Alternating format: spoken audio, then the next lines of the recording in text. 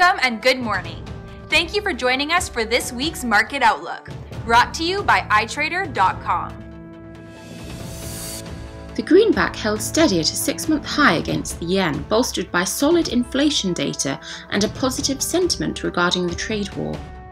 Cable trades sideways as the UK government proposes to end one of the most cheered privileges of the financial industry. Microsoft stock bounced 2% after it introduced a free tier of its workplace collaboration software Teams to compete against Slack Technologies.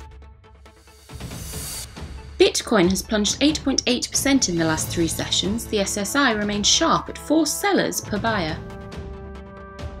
The sterling dollar pairs traded sideways in the last session. We see a 1.1 buyer-seller ratio according to the SSI. The Aussie dollar pair has performed a minor correction, gaining 0.4% in the last session. We see a 1.8 buyer-seller ratio according to the SSI. The price of gold has performed a minor correction, gaining 0.2% in the last session. The SSI is showing a whopping 7.3 buyer-seller ratio. The US retail sales were released on Monday at 12:30 p.m. GMT, the US industrial production Tuesday at 1:15 p.m. GMT, the Eurozone's consumer price index Wednesday at 9 a.m. GMT.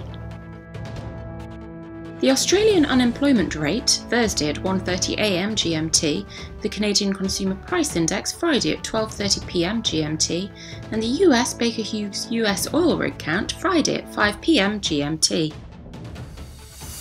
Thank you for joining us for Sunday's Market Outlook. On behalf of all of us here at iTrader, we wish you a productive trading day. Be sure to log into iTrader.com for all of your trading needs. Your personal account manager is ready to answer all of your questions.